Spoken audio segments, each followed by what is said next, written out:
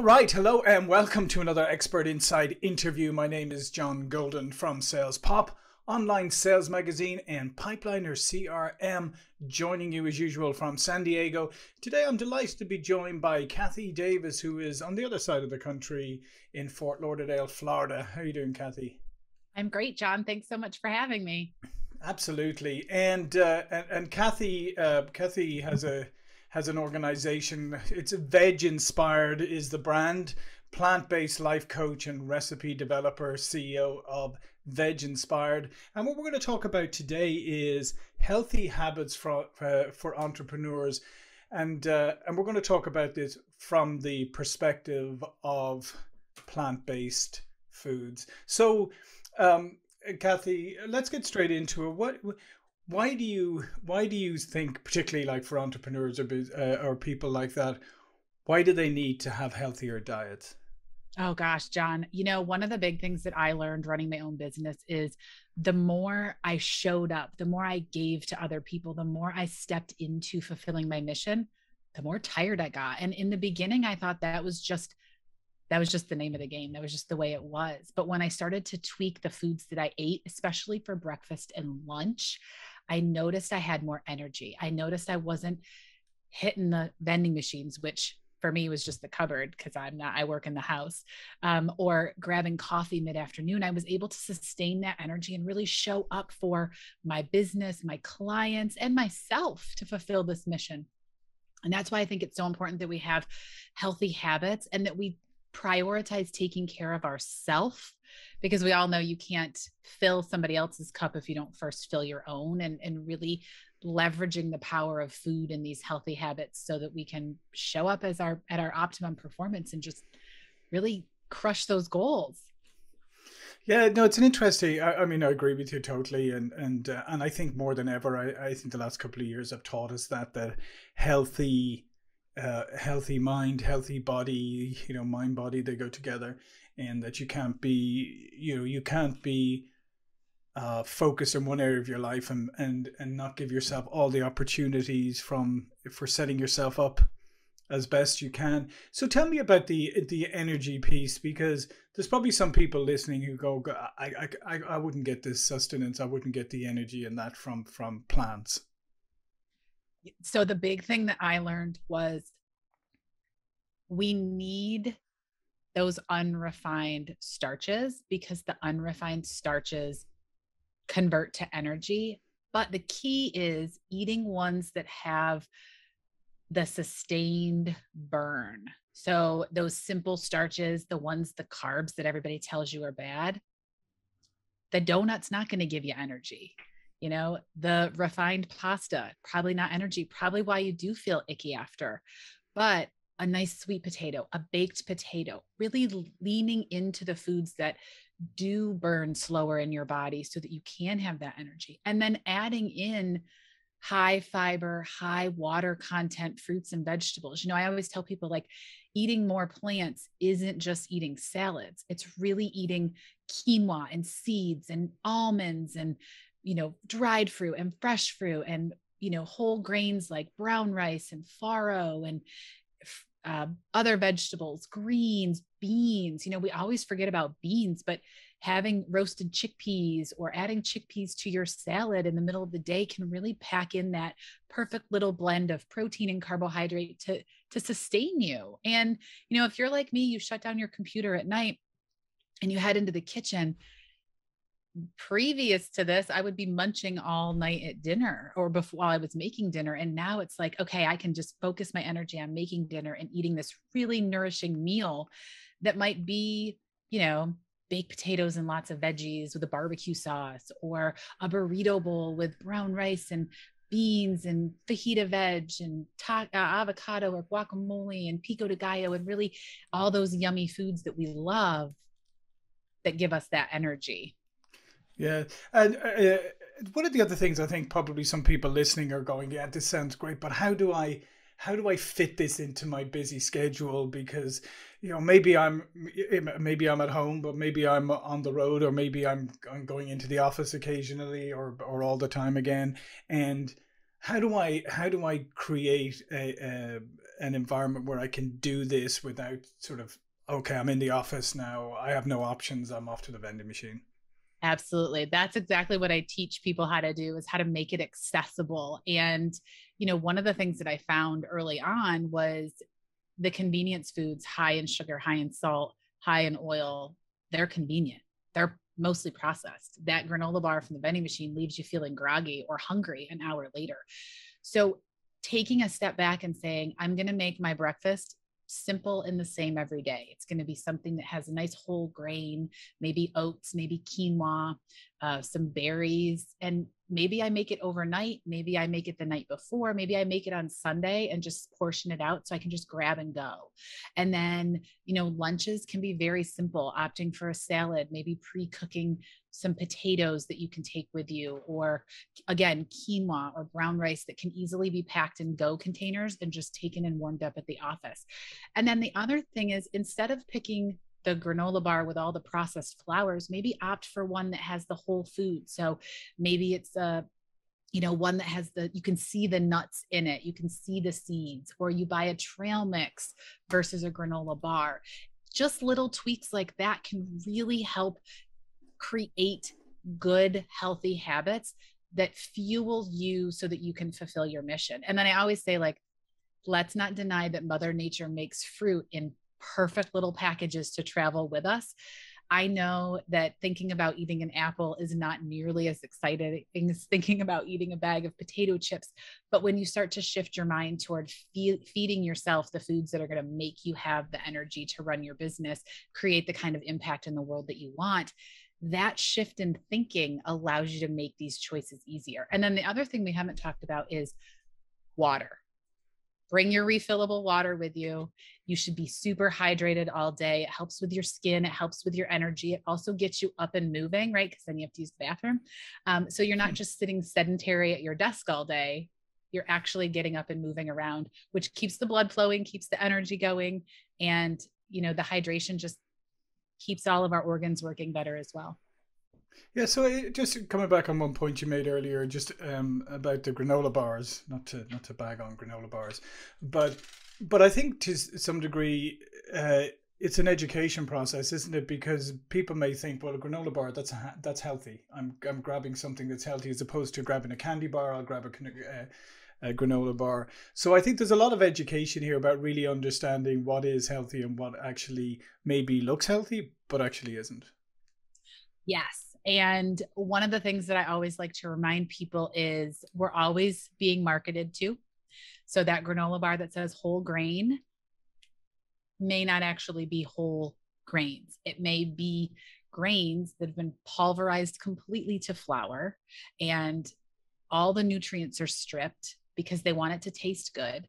And then the next thing they do is they load it with salts and sugars. And I will tell you that sugar is, one, highly addictive, two, highly inflammatory. So if you do have aches and pains, or you do feel groggy or have mind fog, midday, these are some ingredients that you really want to look into. And I was telling somebody in a training I did a couple of weeks ago, there are over 60 names of sugar that can be used in foods that are just as addictive as white sugar or high fructose corn syrup and things of that nature. So the education piece is, I'm not saying read every single ingredient label, you're not make more work for yourself, but take a step back and say, what's my goal in this? And one of the things I teach my clients and people in my space is eat more foods as close to nature intended. So that's where I was talking about, like the granola bar that might be like the pulverized wheat product with, mashed berries and a bunch of other fillers, versus a whole food where you can see the nuts, you can see the seeds, you can see the dried cranberries or the raisins, and just looking at it differently. And then also thinking, like, where a trail mix, you can actually see those you can actually see the foods. Just check to see if they add sugar. Sometimes they coat the whole thing in sugar and you're just eating a sugary mess anyway. You could make your own trail mix with whole nuts and seeds and dried fruit that's going to satisfy you and give you more energy too. So it is being aware of the ways we're marketed to. Yeah. And then I think, I think from a business point of view, as you said at the beginning, I think the more energy, the more focus you have, obviously, the better you're going to be able to execute on whatever tasks are in front of you. And, and I guess a lot of people, as you said, breakfast is a really important. I mean, a lot of people like either skip breakfast or grab and go breakfast or whatever. I mean, it's almost like, breakfast has gotten relegated to an afterthought. Definitely. And even for me, sometimes, I work at home, I get out of bed, I do my morning routine, I sit down at the computer, I get sucked into emails. Next thing I know, it's meeting back to back. And I'm like, dang, I didn't eat breakfast. What do I have accessible that's a whole food or as close to nature intended that I can eat right now to satiate me? And some tips that I have is, if you love smoothies, make your smoothie the night before. So all you have to do is buzz it up real quick in your blender, and then you can drink it on the go. Or make like I said, the quinoa or the oats, make them ahead of time so it is easy. Maybe you make yourself a veggie breakfast burrito with rice and beans and lots of veggies that you roll up and you just have to microwave real quick on the go. Maybe it's an oats that you put together at the office.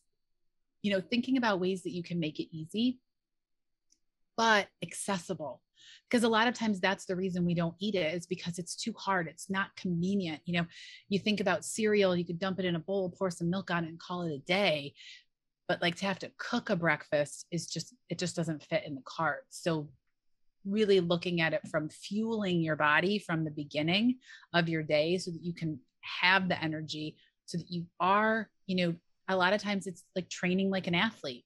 Athletes training for the Olympics don't skip meals. They don't eat junk. They feed their body for the body that they want and for the energy that they want.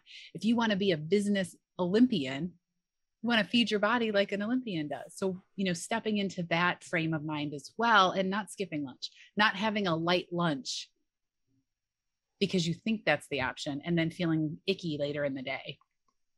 Yeah, because let's face it, a lot of people fall into that trap where they think if I don't eat breakfast and I have a light lunch, therefore I'm keeping myself fit or healthy or weight. But the reality is, then you just get hungrier and hungrier, and you eat more in the evening. How about though people, when say people who are back out and about doing stuff, they have to move about during the day.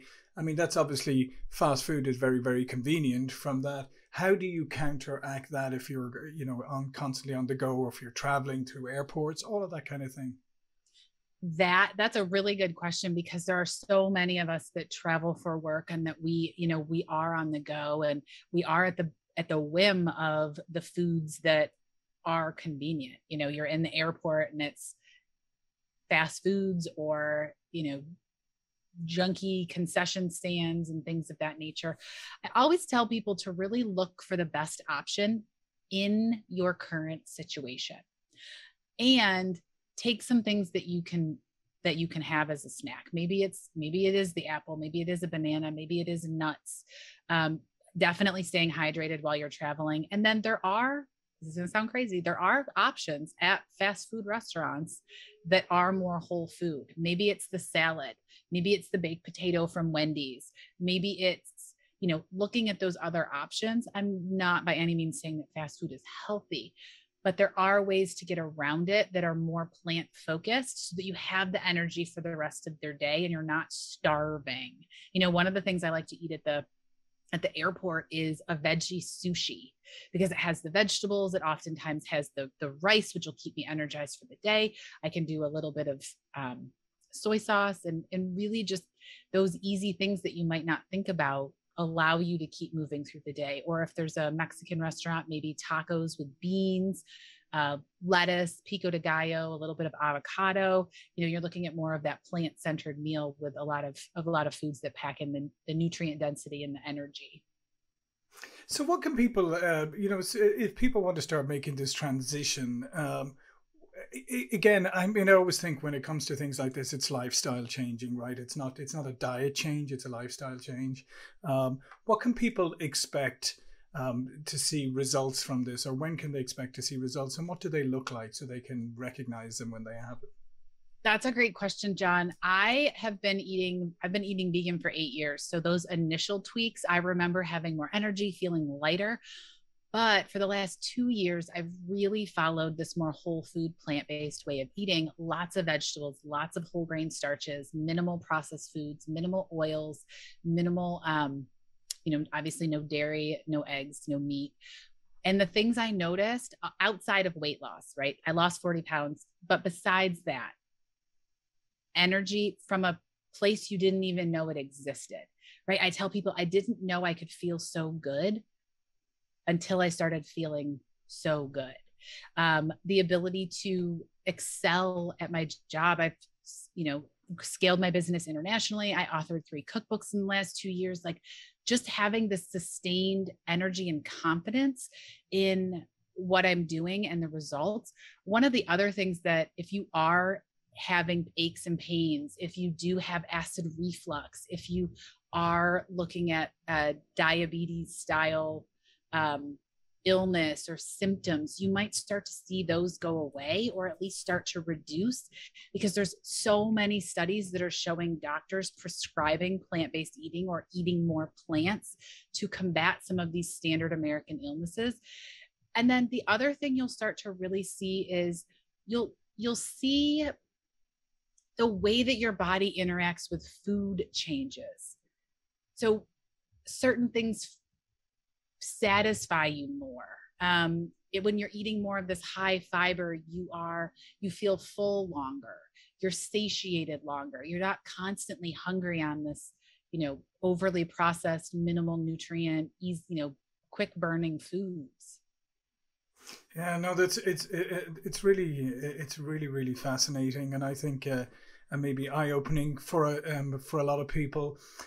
Because here's the other thing, it kind of struck me. I mean, I'm originally from Ireland, but one of the things that struck me when I first came to the States is all the commercials that you'd see on TV saying like, "Oh, does pizza give you heartburn? Well, now here's a new medication." And I always thought, well, if pizza gives you heartburn, probably not eat pizza, rather than something to mask the effect that it's having on you. And so, I mean, I think we in some ways we've grown up in this culture where there's a way around everything. Instead of dealing with the actual root cause, we just treat symptoms. So like, if some foods react badly with you, hey, there's a medicine for that. Yeah, definitely. And that's one of the things that I learned too was, if a food made me feel bad, why would I keep eating it? If a food was giving me adverse effects, why would I keep eating it? So then I really teach my clients, like, how does that food make you feel? When you eat a big salad loaded with potatoes and a yummy seed-based dressing, how do you feel? And I mean, 100% of the time they feel better. I feel satisfied. I don't feel hungry. I enjoy the energy that I have. And, there's a learning curve, right? Your body is used to these high fat foods, high fat ingredients, addictive ingredients that the marketers and manufacturers put in. So there is a little bit of a learning curve, both for your taste buds and the way that you cook, but it's not impossible. And if I could have one takeaway that you have, is eat more plants. I am not here to say don't eat things. Like, I am not the person that will come in and say, empty your kitchen of all the bad things. And I do air quotes because I don't like that word. Eat more plant foods, eat more of the foods that make you feel good, so that when you do have that pizza that might make you feel icky, it's not a sustained icky. You just get right back on the foods that make you feel better the next day. If you are traveling in an airport and you have to eat something that doesn't always make you feel great, get right back on the train, get right back on the foods that do make you feel great with your next meal, and really just focus on eating more plants and the foods that make you feel good. Yeah, I think great advice, and I think it's just simple advice to start with. Like, eat more of the stuff that makes you feel good, eat more plants. And as I said, these things are always lifestyle changes, but they don't have to be dramatic or drastic lifestyle changes. You can just start to implement parts of it, and over time, like, grow it. Because we always know that if you just go for a dramatic change and say, that's it, everything's out, I'm just going to eat plants from now on, you're never going to sustain that. Yeah, exactly. And it needs to be a change that you're comfortable with, that you give yourself time, you give yourself space. It took me 6 to 8 months to actually transition from standard American eating to more of this eat more plants vegan lifestyle 8 years ago. And it was because I wasn't ready. I wasn't ready to make that change. And so you don't have to be ready. You can simply just eat more plants. Yeah, no, it's a good piece of advice, I think, for people, is like, remember, you can just start small steps, because that's, it's all, as long as you're putting one foot in front of the other, you're making progress. Listen, Kathy, this has been fantastic. All of Kathy's information is going to be below this video, but before we go, please do tell people a little bit more about yourself and what you do. Absolutely. Thanks, John. So I'm a plant-based lifestyle coach, and I serve high achieving CEOs, business professionals, and entrepreneurs in making the plant-based eating more plants way of living an intuitive way of life. We walk through systems, tools, foods and recipes, and then implementation strategies to make it work. And one of the things that I really pride myself on is connection and community. So if you are, even thinking this might be a thing for you, I'd love to connect with you. You can find me, as John said, everything's in the description below. The other cool thing is I authored 3 cookbooks, 3 plant-based cookbooks. So I have loads of recipes at my fingertips that I can share with you. And then my favorite fun fact that I always like to tell people is 3 years ago, my husband and I sold our house in Pittsburgh, Pennsylvania, and we traveled the United States in a 5th-wheel RV. So if that piques your interest in learning more, I'm happy to connect with you on that fact alone. Yeah, that's fantastic. Are you in the RV right now? I am in the RV right now. My cute little office nook. Yeah, it's fantastic. I love that. Well, that's a whole other conversation for another day. Maybe you'll come back and talk to us about that someday. Absolutely. I would love that. All right. Well, listen, thanks again, Kathy. Thank you all for watching and listening, and I'll see you all for another interview really soon.